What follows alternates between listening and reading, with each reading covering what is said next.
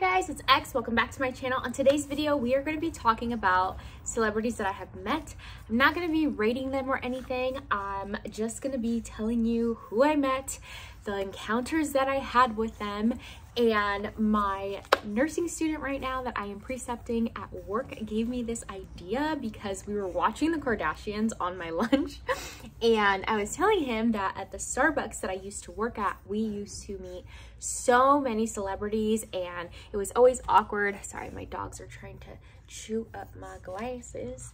It was always awkward asking for like a photo or something, but I have never had a really bad experience with a celebrity, but I did get to meet a lot of them. I don't know why at this particular Starbucks that I worked at, we always, and I mean always, had celebrities, a lot of them that I did not know, and I can't remember 100% every single person, but every year when it comes up on Facebook, because I used to put it on my Facebook for my sisters to see because they were like, oh my god, you meet so many celebrities.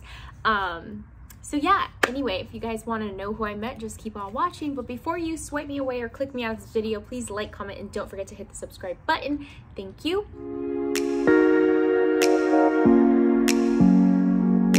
Okay, so I think I'm going to tell you the first couple celebrities I met that has like a little story to it. So the first person that I ever met was Sinbad, that I can recall.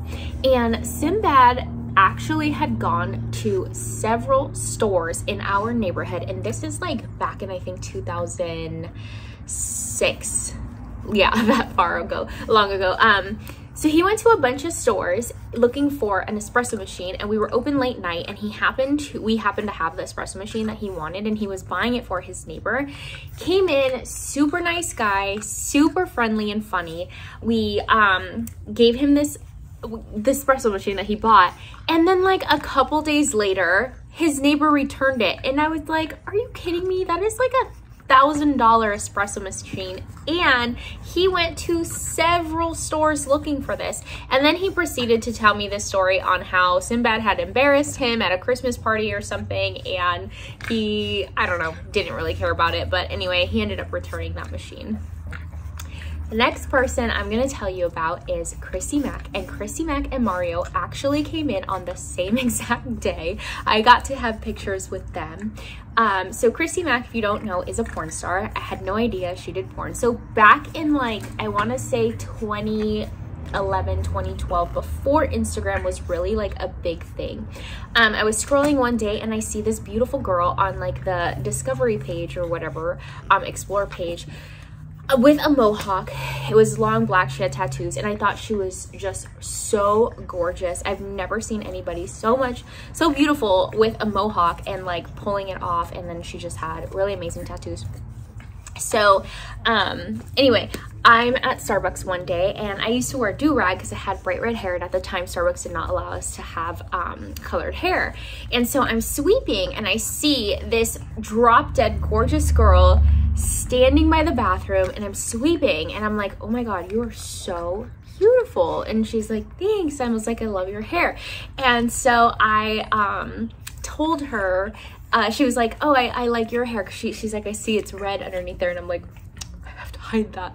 But yeah, then I go and I see on Instagram that it's Chrissy Mack. She's like this famous porn star. So the next time she came in, I was like, Christy, I saw you on Instagram. I'm like, I'm so sorry, I don't watch porn. So I'm like, I didn't know who you are. And she's like, it's okay, I don't watch it either. And it was just, she was one of the nicest people I've ever met, and we remained friends. I went with Cameron, my fiance, to go see her perform at a show at, I think, Deja Vu, when she was touring, and we had a blast. It was so much fun. We took a photo with her. I'll try to insert it somewhere. Hopefully it doesn't crop weird in editing because I'm still new at this. So yeah, she was amazing, very fun, very sweet person. I've never heard any bad stories about Chrissy Mack. I love her. So the next person is Mario, and I do have a photo with Mario. I'll try to post these somewhere.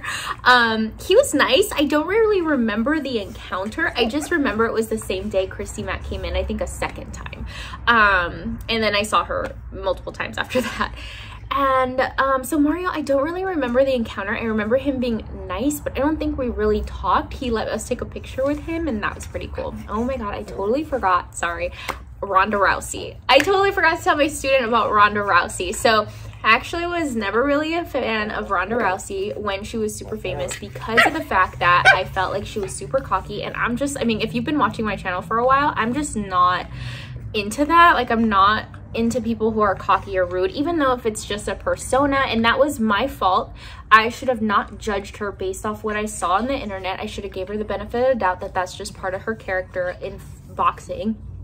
So anyway, I had a friend who really loved her, and that was just like her idol. So one day, my security guard Mario, it was his birthday, had just left the store. He went to go do his rounds, and I'm sorry, I'm trying to fight with like these dogs. I don't know if you can hear them.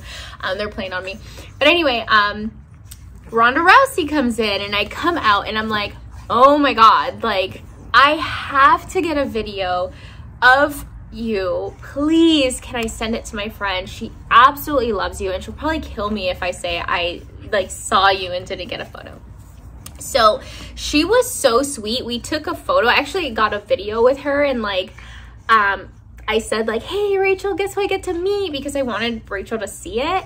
And then as I was walking away, she actually turned around and was like, hey, what's your name? Like, she was genuinely interested, and this was after she lost the fight, I think, to Holly.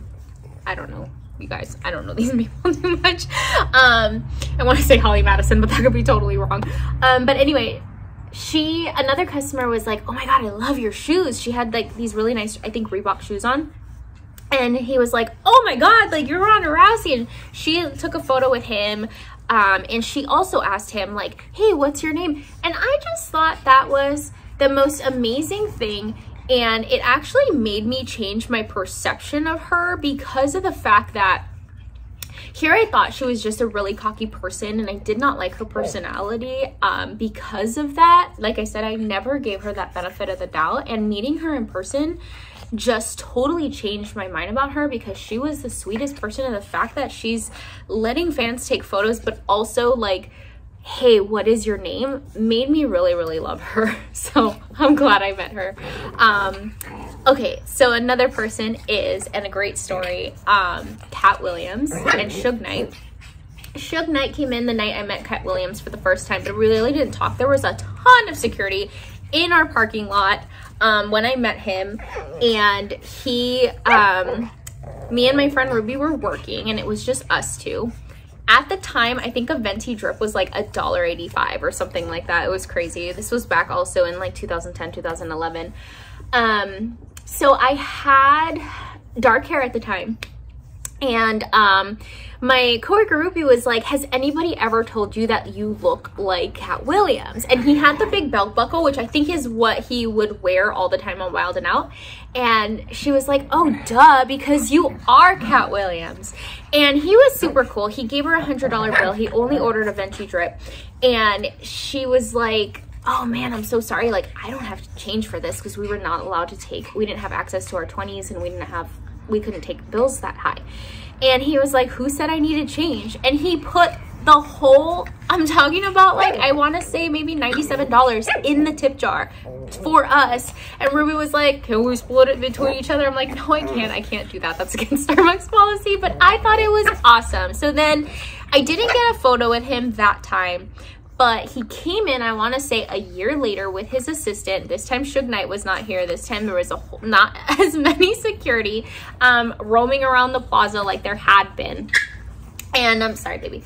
And I ran out and was like, Kat, can I please take a photo with you? I asked his assistant. She's like, yeah, I'll grab him.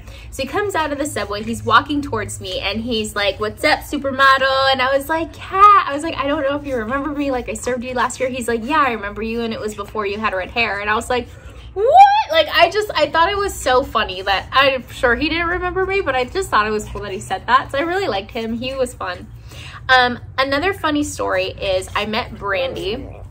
And here I am at the handoff bar, and I'm making drinks. I'm not really paying attention to what's going on in the lobby. And I hand off the drink, and I'm like, Brandy? and I look up, and she's on the phone. She has, I think she was carrying like a bunch of stuff. I said, oh my God, I said Brandy, and I look up and it's the actual Brandy. Like that, I literally said that out loud, and she started smiling and like kind of giggling, and she like waved but then walked away. But I thought it was so funny because I'm like, how often do you say Brandy and it's the actual celebrity? I did see, so okay, a couple, you guys, I'm sorry, I don't watch a lot of TV shows. I think I watch like 3 or 4 and they're all the same. So I don't know that a lot of the actresses or actors in these, but Everybody Loves Raymond. We met the actor, he's I think the brother that plays it, who's like super tall. We met him. I met Scarlett Johansson. I just saw her briefly, didn't really encounter with her. And then I met Jessica Simpson. I was texting on the bar like I shouldn't have been because I was a bad barista, bad shift supervisor. And so I saw Jessica Simpson grab her drink. She was wearing like a blue like sports jacket with big sunglasses, but I'm like, I could tell it was her. I just didn't really put 2 and 2 together until she walked out. And then someone else came and was like, was that Jessica Simpson? I was like, I think that was, but I didn't pay attention. And then, okay, so people from Grey's Anatomy, I met, I don't know his name, and I'm gonna have to look up these actors after when I'm editing this video. So I did meet Kevin McKidd. I know his name for sure. I was really excited. I had no idea he had an accent.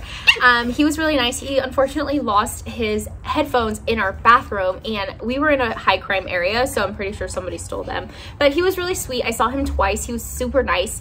I didn't get a photo with him. Another actor, and he just, I think he played a small role on Grey's Anatomy, but he was in another show. I don't know what it's called, and I have to look his name up, and I'm really sorry. But in Grey's Anatomy, Teddy Altman marries one of the patients because he doesn't have insurance, and then he ends up dying. In that show, this man had the most beautiful eyes that, I don't know why, I'm like a sucker for yellow eyes. So he has the most beautiful eyes. And when he came to our store, I looked up and I was like, oh my God, like, you have really beautiful eyes. And I didn't realize who this was at the time. And, he was like, wow, I'm gonna come to this Starbucks more often. You guys are all so sweet here. And I just started laughing, and then it hit me. I recognize those eyeballs. They're the same ones from Grey's Anatomy. So I thought it was funny. I'll have to look him up. There's also another actress that will lead me. Oh God, you guys, I hate that I don't know these people's names, and they're probably super famous, and you guys are gonna watch this video and be like, how do you not know these people? Okay, so Chad Michael Murray, his wife, which I don't know her name, but I know that she was in Disturbia with Shia LaBeouf. She played the main love interest. And then in A Cinderella Story with Chad Michael Murray, his girlfriend, the cheerleader who doesn't like Hilary Duff, I know her because she has a scar on her, like in between her eyebrows, so I know I'm gonna have to put that name up. But they were all super friendly. Chad Michael Murray was a regular with his wife at our store, and they were the most down-to-earth people. I had one of my friends, Taylor, really wanted to be an actress, and she had asked Chad's wife, sorry, I don't know your name, I don't want to, I should look this up before filming this. She like gave her some contact information to help Taylor out, like to get into the acting world. And Taylor actually did get to work, I don't know if it's like for Universal Studios or like Warner Brothers or something, but Taylor actually did get to work on like the production side of some of like a show. And I thought that was really cool and sweet of them, because I feel like a lot of actors and actresses always get approached by people who are like aspiring to be actors and probably are like get annoyed of it. So I thought it was really nice that she tried to help Taylor out. There's so many and I don't want to forget. I met Lou Diamond Phillips. He let us take a photo. I will insert it. I'm gonna block the other girl's face because I did not ask her for permission to post this photo, but we met him. He was super nice.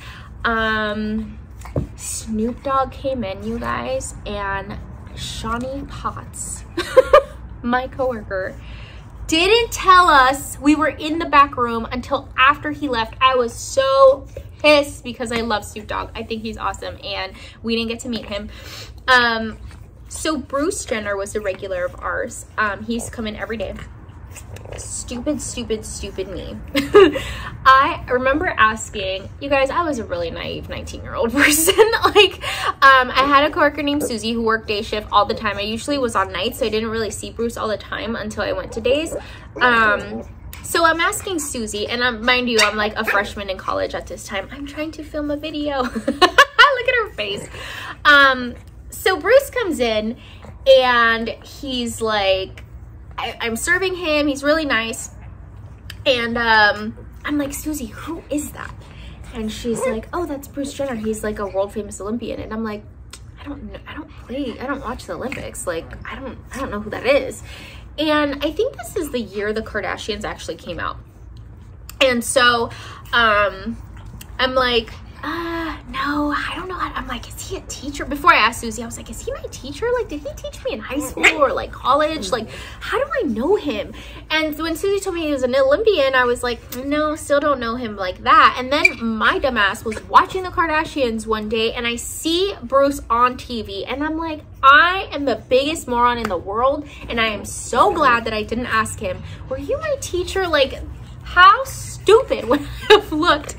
Anyway, he stopped coming in for a while, and I remember seeing all those tabloids about him caught him wearing a dress in her closet or something like that. And then years later, he actually did come in as Caitlyn Jenner, and he was still just as nice as he always had been. But I didn't see him as often once that whole transition happened, but both people were very sweet. And then we did meet Kris Jenner.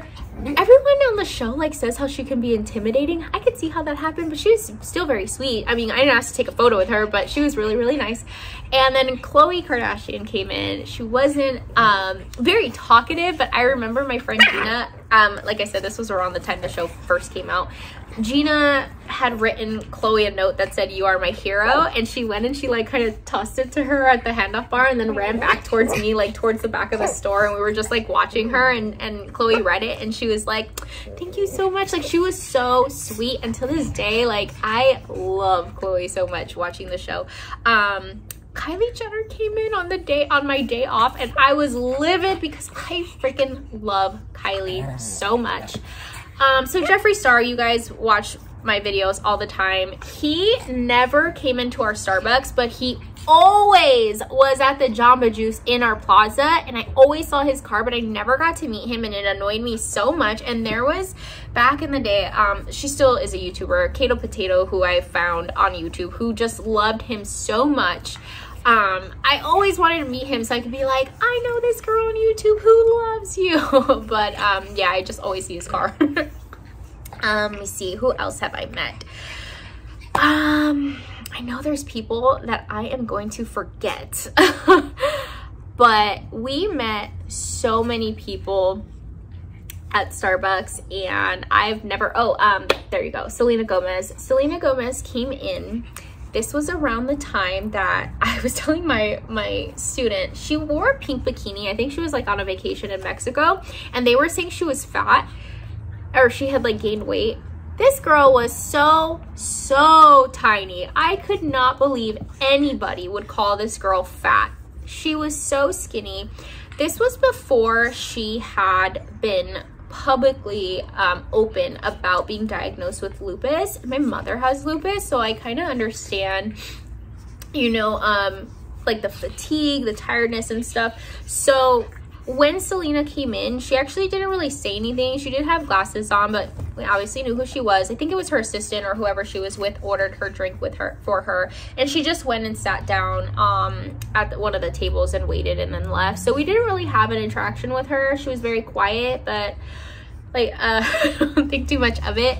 And I met I don't remember her name, but she is one of the actresses on Law and Order season 1. Absolutely loved her. She was light-skinned African American. She was also on Bones. I met her. She was super friendly, and I loved her so much. I'm sorry, you guys, I don't know her name. I will put it here, but she was so sweet, and I was so excited because that is one of my favorite TV shows of all time. I love our Law and Order SVU, and I think she was only on like the first 2 or 3 seasons before they started changing up the cast. Let me see. I'm trying to remember if there's anybody else that I can recall. Oh, you know who used to come in all the time? Andy Dick. And I can't believe I forgot to tell my student this. Okay, I don't like to badmouth people, but I did not like Andy Dick. Like, he was just always coming in drunk, always, to me, rude. Not purposely, but I think, you know, he's a comedian. He was trying to say jokes, but his jokes while he was drunk were not making sense and they came off rude. So I really did not care for him. That's probably the only celebrity encounter that I have ever had that I like, whatever. I don't like, wasn't excited to see you. Every time we'd come in, I'd be like, oh God, he's here again. Like, trying to be funny and he's just coming off rude.